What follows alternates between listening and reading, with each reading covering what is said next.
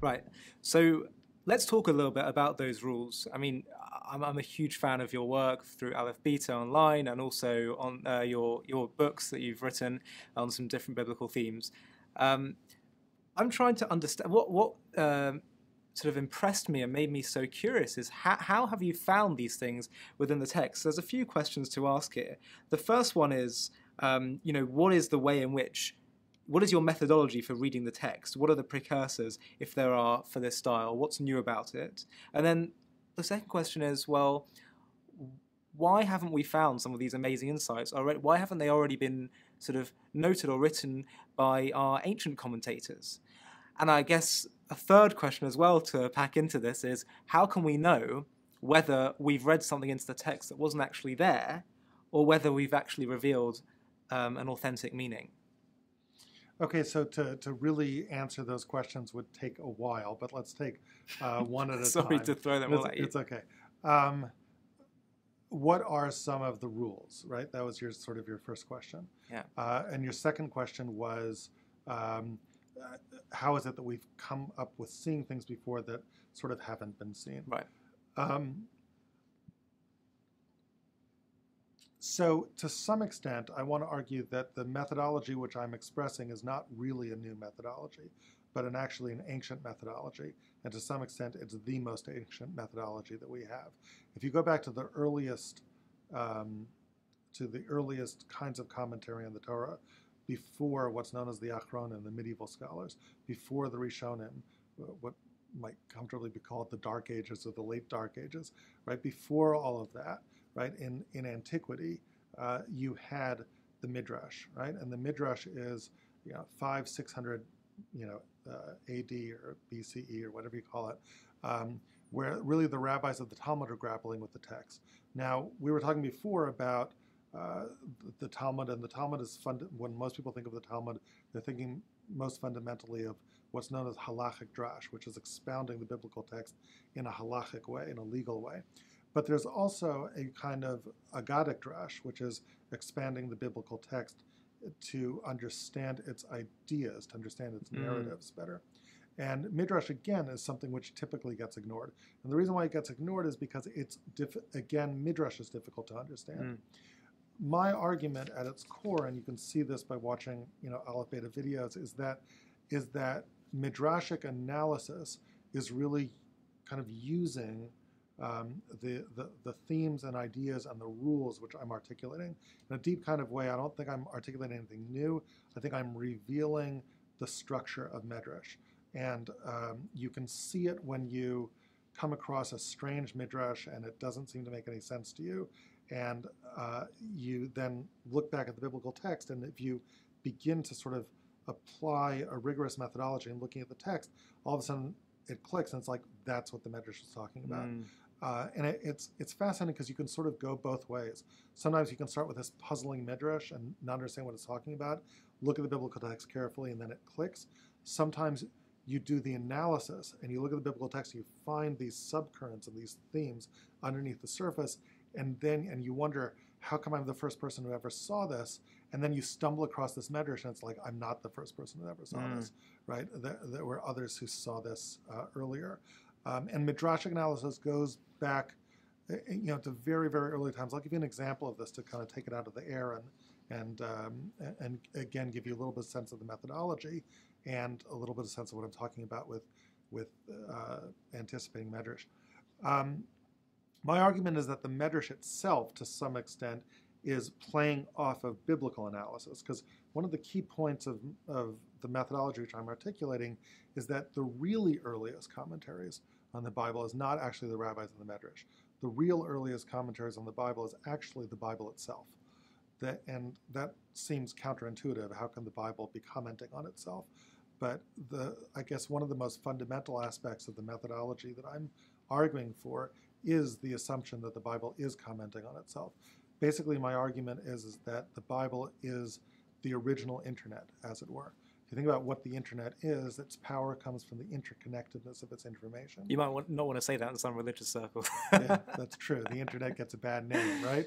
But I'm not saying it's the internet in terms of the content of the internet, but the power of the Right. internet is the ability to interconnect and interweave information. It's interesting that I'm old enough to remember Al Gore, when Al Gore, back in the 90s when he was running for president, before the internet was really fully developed, talked about it as an information superhighway. And we've since discarded that kind of term because it's too linear. It's not an information superhighway in terms of this thing that goes straight, but it's an internet. It's a net. It's a web. It's a worldwide web. And the ways we speak of the internet emphasize the interconnectedness of the information. What would interconnected information look like without electronics? Right? What would hyperlinks look like without electronics, where you can't just sort of mouse over your cursor over this little blue thing and get somewhere else? What would it look like in a black and white text written with a quill on ink? What it would look like is intertextuality, which is one of the main fundamentals that we work with in Aleph Beta, which is that every once in a while you're reading a text and you come across this strange word, language, phrase that reminds you of some other strange word, phrase that appears elsewhere. And you have to be careful with this, because if a non-practiced practitioner of this can spin all sorts of nonsense out of it, but it's not simply that the word said or he said appears here and it appears there, right? Right. It's an unusual turn of phrase. Like in Shir HaShirim, for example, there's this phrase at one of the climactic moments of the Song of Songs, which is it's an allegorical story of love between a man and a woman, where the woman sort of unintentionally, or perhaps intentionally, causes distress to her male lover. And in so doing, he's knocking on the door. She says, why do I have to get out of bed? I already took off my coat. I'm undressed. I'm in bed. I don't want to dirty my feet and get up to open the door. And she insults him. But the language for that is pashatati et kutanti echacha al bashana. Now, if you listen to that language, it's rich with intertextual allusions to other points in Tanakh, two in particular. First of all, pashatati et kutanti. I've stripped myself off of my coat. Well, there's only one other time in Tanakh that you have the language of someone stripping a coat off of themselves. Right. It's the story of Joseph and his brothers. What's the story of Joseph and his brothers doing in the middle of Shir HaShirim? It doesn't, right, in the Song of Songs, but it's there, and it's remarkable. And once you see that, you begin to see that there's other aspects of Shir HaShirim right over there that's also referencing, of all things, the Joseph and his brothers story. For example, the next thing the woman says is, Rachatzti et ragli echacha and tanfem. I've washed my feet. How can I possibly dirty them by going up to open the door? And if you think about Joseph, what do we know about the pit that he was thrown into? It says something about the pit. Habor reik, the pit was empty. Ein bo mayim, it didn't have any water in it. Well, if you go feet first into an empty pit, what happens to your feet? Your feet get dusty. So right after there's this reference to getting your coat stripped off of you and thrown in a pit, there's this reference to these dusty feet of Joseph, as if I don't have his dusty feet. And these things pile up one after another. And at a certain point, after there's 10 or 11 or 12 references to the Joseph story surreptitiously hidden in the text, you have to ask yourself, is this a coincidence? Is this just my imagination? Or is the author of the Bible intending to overlay that text? And when I talk about the Bible being its own commentary, what it's really saying is that the Torah is saying, if you want to understand text A, you can't really understand text A without reference to text B. Look at text B, overlay it in text A, take the Joseph story, almost like with a physical transparency, just plop it down on the Song of Songs and see one story sort of enlighten another, to get to the point of... But can I just pause you for a second? But so when you see, I mean, I guess it's probably is going to link to the next question which I asked. If you see, it's one thing to say, okay, I see a link between this part of the Bible and that part of the Bible, but it's another thing to be able to say, right, this is what the link means. Yes. And how can you know whether that is accurate or not? Absolutely, and you don't. Right? And that's a very... So you're always saying perhaps. Yes, you're always saying perhaps. And it's, by the way, it's very similar to science, right? And so how does science work? There's two parts to science. There's evidence gathering, and then there's interpretation, right? Which is, I can have an experiment, and I can find all of this evidence, and the question is, what does the evidence mean? What does the data mean? So I can show you data and now interpret the data. And at that point, a practiced scientist has to be able to sort of make a leap and say, this is what the most conservative interpretation of the data seems like to me. But scientists can argue about that. Mm-hmm. And hence the arguments that emerge in science, right? That is a legitimate argument to say, yes, I see that something is going on, right? But given everything else that's going on, right? And the questions that we have, I would discount that possibility and go towards this possibility. And that's a legitimate argument you have, but it's an argument waged on a certain battlefield, upon an acceptance of evidence. And basically all I'm saying to a reader is accept this evidence, right? In other words, don't ignore it. In other words, if you're reading the Song of Songs, be aware that this is out there.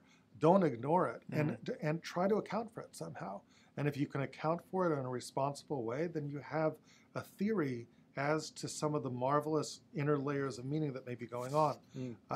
But again, I think one of the keys is basically intellectual honesty. And I think one of the things that a responsible practitioner of this methodology, or really a responsible learner of Torah, has to do is to say that, what am I doing when I'm learning Torah? Am I using the Torah as a hook for my own ideology, or am I seeking to discover what's in it? If I look at the Torah as a hook for my own ideology, then I say, I have certain preconceived notions about what I want the Torah to teach. I'm teaching ninth grade. I would love it if my ninth graders had an inspiring lesson today about Lashon Hara and the evils of the evil tongue and of gossip. So I'm going to look at this and I'm going to pound that round peg into the square hole, and and one way or the other, I'm going to get this text to come up with some sort of lesson about Lashon Hara, and that's one way you can do it.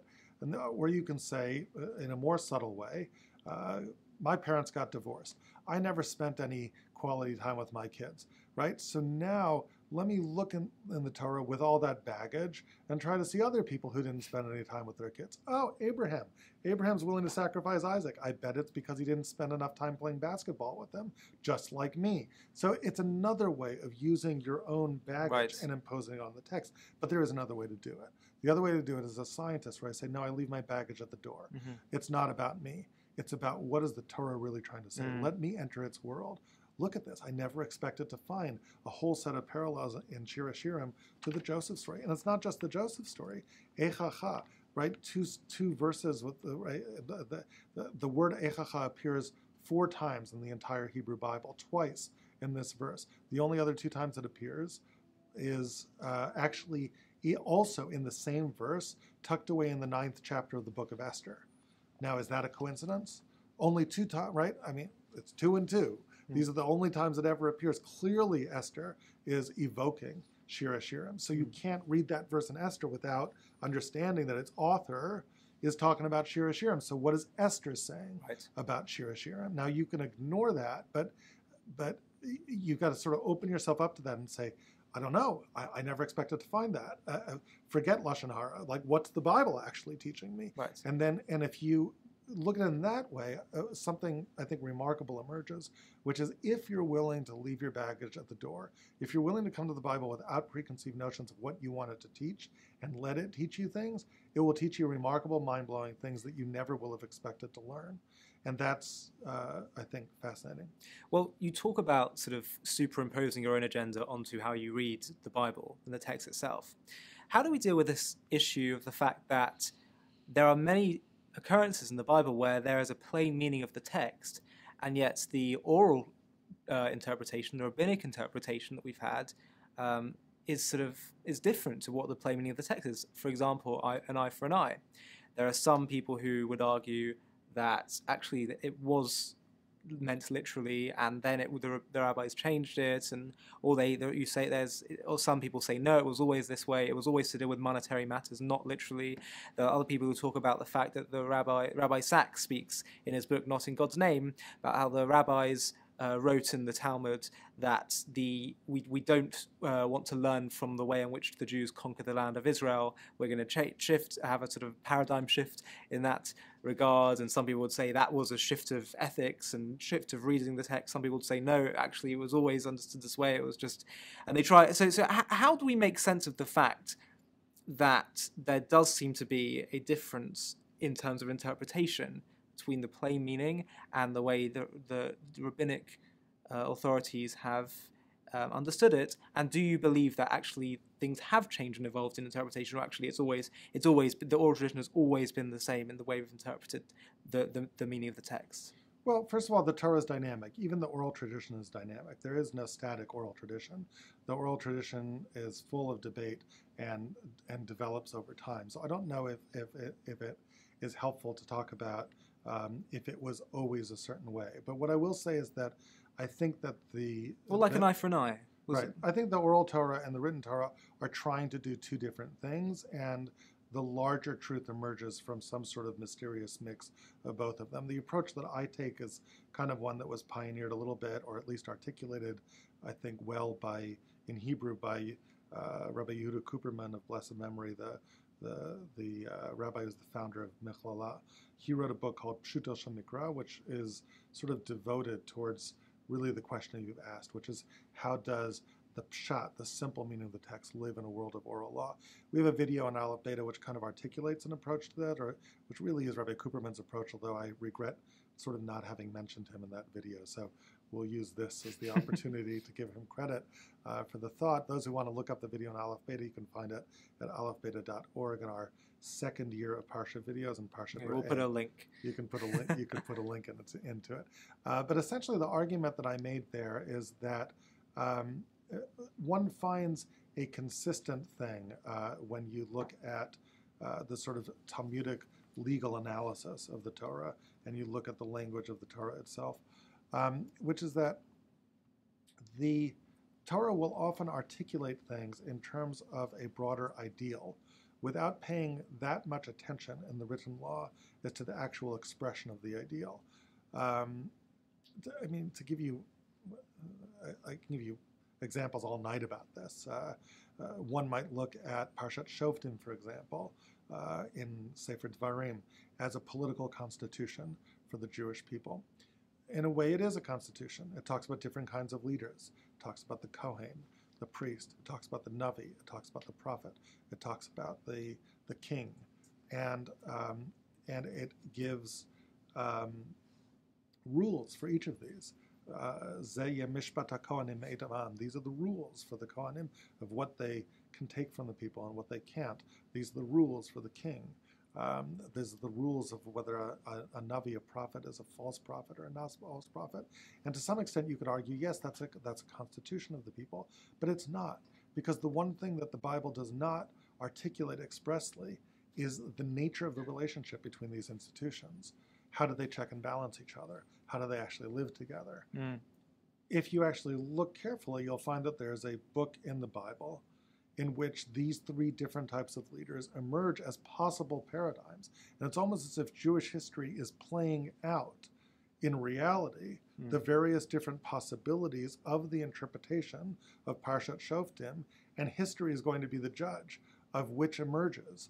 And so the Bible I'm talking about is Sefer Shmuel, the book of Samuel. If you look at the book of Samuel, and the book of Samuel opens, what's the dominant form of leadership? It's Eli. Well, what kind of leader is Eli? Right? Eli's a Kohen. And Eli wants his children to take over. And there's the possibility that the kahuna will be the dominant, that the priesthood will be the dominant paradigm, is the dominant paradigm, and if his children take over, will continue to be the dominant paradigm, but his children can't take over because they're corrupt, and a new type of leadership emerges. Not just a new leader, but a different kind of leader. It's Samuel, and the Samuel is a prophet, right? And for a while, there's a chance that that will become the dominant paradigm. Samuel is the guy in charge. He'd very much like it for his sons to take over, but his sons are corrupt, and that doesn't work out, right? Enter a new kind of leadership, a king. Now, what's the common denominator in all these kinds of leaders? They're the ones that were talked about in Sefer Shoftim. It's almost as if history is working out the paradigm. How are these things going to relate? How is this new king, Saul, going to relate to the prophet in his life? And how does that play out? And the Talmud pays attention to some of that and is sort of dynamically interpreting that, and is responding to how history develops, and is attempting to encode that, for future generations. So there's a fascinating and mysterious kind of interplay between the biblical world and the rabbinic world. Cooperman's argument in Pshuto Shel Mikra is basically that at its core, the Bible is seeking to do a different thing than the Talmud is doing. The Talmud is a particular kind of interpretation of the Bible. Remember, the Bible's the core. Everything else is interpretation. There's many different ways of interpreting the Bible. Talmudic halachic interpretation is one kind of drash, but not the only kind of drash. I mentioned to you all before that there's agadic drash, which is moral exposition, which is different than legal exposition. It's the same way that if you have a profession, right, different professions will look upon life differently, right? So if you decide to be a lawyer, you have a certain view of life, right? For you, everything is, what are your rights? What are your responsibilities? And that's how I come and I look at things. If I'm a psychologist, then it's, well, what are you feeling? What was your past like? What's your relationship like? What are your relationships like with this? What are your relationships like with that? If I'm a sociologist, right, how did your society sort of influence the way that Ollie Ennisfeld sees the world? We ask different questions of things based upon where our interest comes from. The Talmud is just one kind of way. It's just one perspective of interpreting the Talmud. It never claims to be more than that. It's the legal perspective. So you have to ask yourself, well, there's a role for legality in the world. Legality is important, but it's not the be and all and end all. And it goes back to a point that I made to you before, which is that to some extent, one of the things which I think we have, one of the difficulties we have in Orthodox Judaism is that we have sort of, to some extent, overemphasized the Talmud.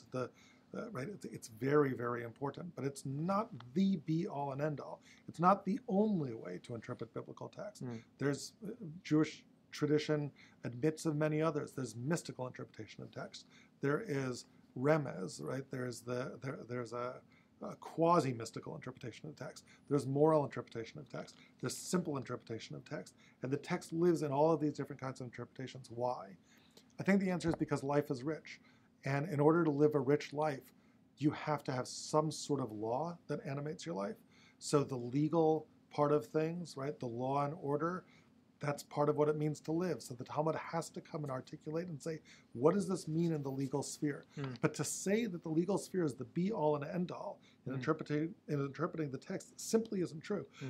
There is a larger meaning of the text, a moral meaning of the text, a relationship meaning. If I'm a psychologist, what is the text telling me in terms of relationships?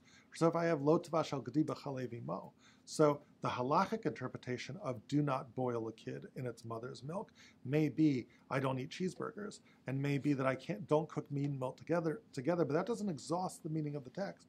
A moral interpretation or a relationship interpretation asks us to understand what sort of relationship do we have with food, such that when we are eating, we should be thinking about milk and we should be thinking about meat, such that when I'm eating them, would I really want to eat them, right?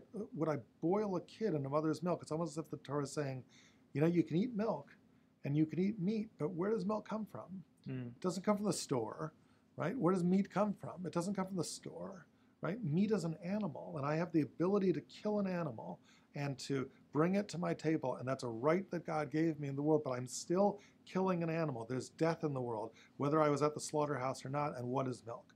Milk is the animal's way of giving life to its child, and I'm allowed to drink that too, and I can use that, and I can harness that from the animal world, but I have to understand what I'm doing. I have to have some modicum of respect for the meat and some modicum of respect for the milk, and that respect demands that you wouldn't boil the meat, you wouldn't boil a kid, you wouldn't kill a child, right, by boiling it in milk. If the milk is there to allow the child to live, right, what kind of insensitivity to this mother's milk, to maternity in the animal world are you expressing by killing the animal, by doing that? And that is a non-halachic argument. There's nothing halachic about that argument, right, but it's an overriding principle that the language of the text is giving you there. So I don't see it as sort of a linear dichotomy between these things as if they're in tension with each other, which wins, the biblical text or the oral law. The biblical text is foundational. The oral law is one way of interpreting it, and there are many other ways as well. Right.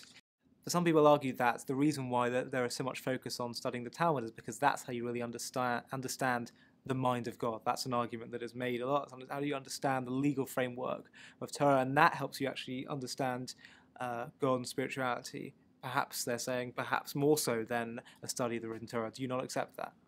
I'm not sure if I would accept that. I think that if you go back to the sources that actually make that argument in the Jewish tradition, one of them is the Nefesh HaChaim, Rav Chaim Volozhin. But he's not talking, as far as I understand, about the Talmud. He's talking about the Torah as itself. Right. The reason why the Torah as a whole is valuable is because it is a way of understanding or connecting with the mind of God. And if you think about that, that's an awesome kind of thing. Even if you go to the secular world, right? One of the most remarkable thing that scientists find just absolutely stupefying is that they argue that mathematics is the mind of God, right? And what's remarkable is that the mathematics that govern the universe are complicated, but not too complicated that the human mind can't access. And they said that, and I'm not enough of a mathematician to know that, but to them that's one of the greatest mysteries of the world, which is that you can imagine a universe where the math is too complicated for the human mind, short of computers to ever be able to figure out. But it's not that way. It's just tantalizingly challenging enough that if Newton and Leibniz come around and figure out calculus, all of a sudden it begins to make sense. And all of a sudden you can plot an orbit to the moon. And all of a sudden you can understand how orbits work and the science behind Kepler's and Galileo's understandings of things. And it's almost as if God is teasing us and saying, use your mind because your mind can connect with my mind. Mathematics is one of the ways it happens. The natural world in general is another way it happens as we begin to understand the secrets of biology, and we begin to understand the secrets of chemistry. I once had a chat with a doctor who's in medical school. I said, did he ever just stop and just be awed at just the function of a cell? You're looking at cells under electron microscopes where every atom is the size of a tennis ball and the whole thing is the size of New York City, and the manufacturing capacity of the cell dwarfs that of the eastern seaboard of the United States, and that's one cell.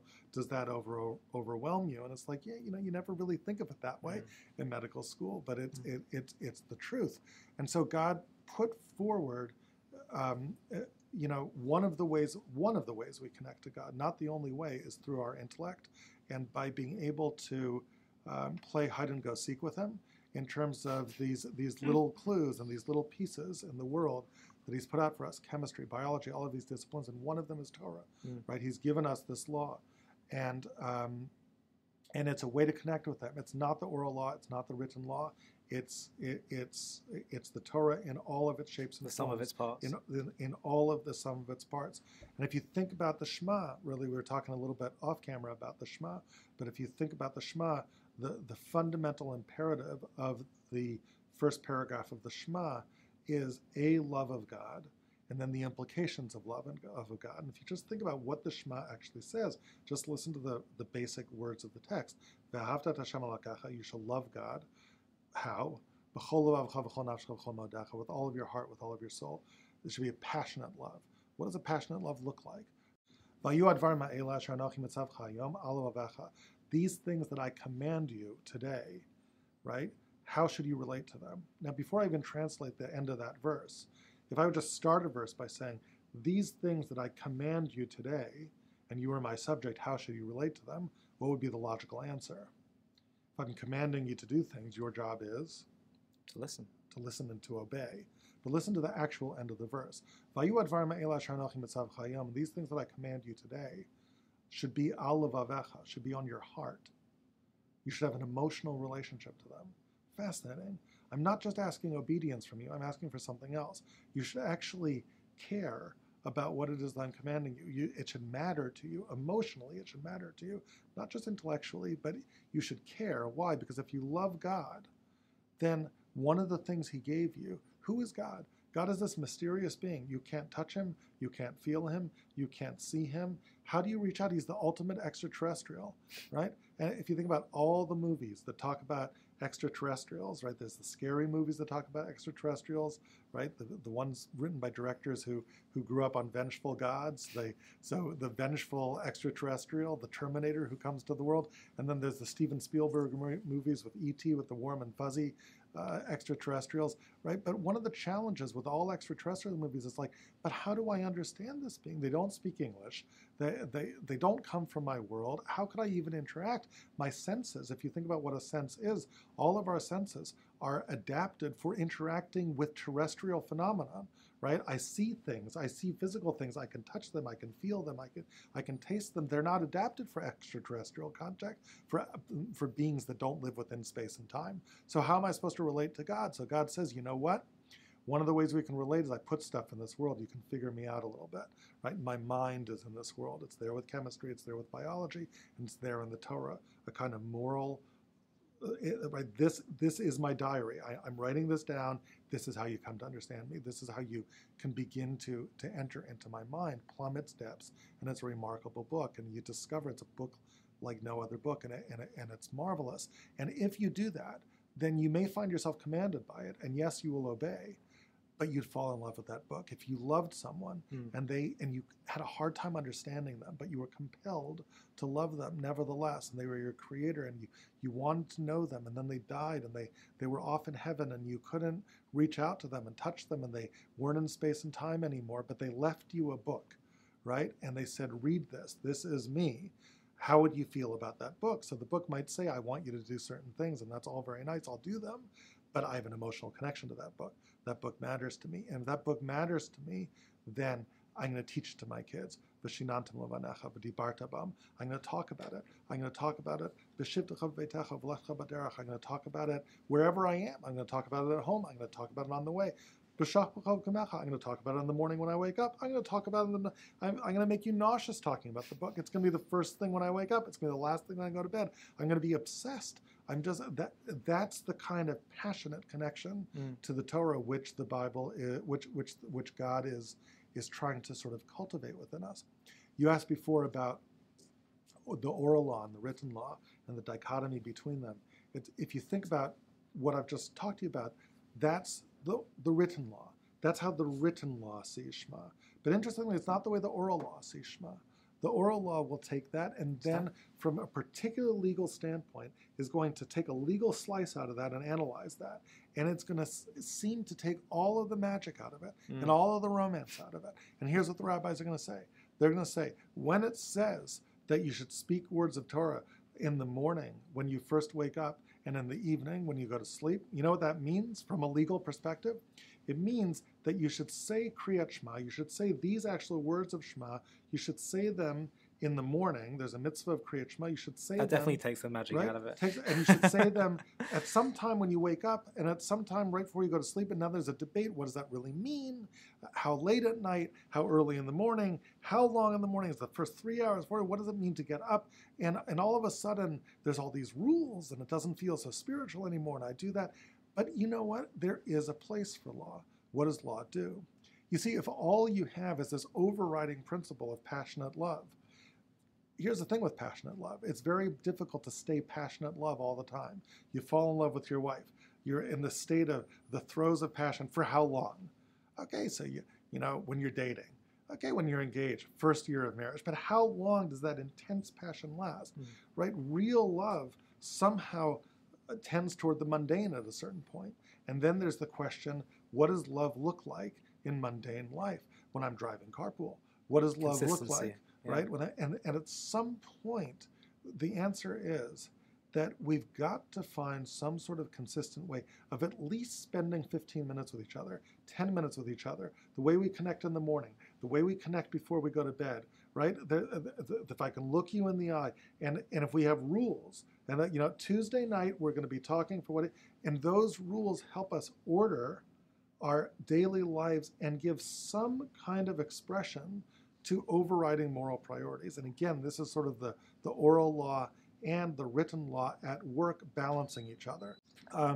So there is a mysterious kind of balance between the written and oral law, where what the written law is doing is it's articulating an ideal, right? An ideal that is almost like a mission statement about how you live your life. But any good company knows that the secret is not just the mission statement, but how do you translate the mission statement into the daily life of the company? Mm-hmm. How do you translate the mission statement to the daily life of people? And to some extent, that's where law comes in. Law comes in and says, here's how I can touch that ideal, right? Here's how I can bring a piece of that ideal into my, if I say the Shema, if I say some representative word of Torah, and I at least make sure that no matter how busy my day is, at some point within 3 hours of waking up, I'm going to articulate a paragraph of Torah, then I have some way of touching that ideal of being the kind of person who's so deliriously in love in Torah that when I wake up, it's the first thing on my lips. Is it the whole kit and caboodle? No, but I'm on the treadmill. I'm on the way there. I'm getting there. It's an ideal that I'm striving for in my life. So I think those who say that halacha, that law is the be-all and end-all of what it takes to be a moral human being are sorely mistaken. Right? Halacha is the beginning of it. It's the way the rabbis gave us a structure to begin to inculcate these ideals. But you got to look at what the ideals are. And if you don't, then you run into what the Ramban Nachmanides calls the very real possibility of being a menuval b'rshut Torah, which is I can keep all the laws, but I can be a disgusting human being. Because if I'm not at least looking to inculcate into myself the ideals that these laws are trying to give me practice in, then I can just miss the whole boat. Yeah.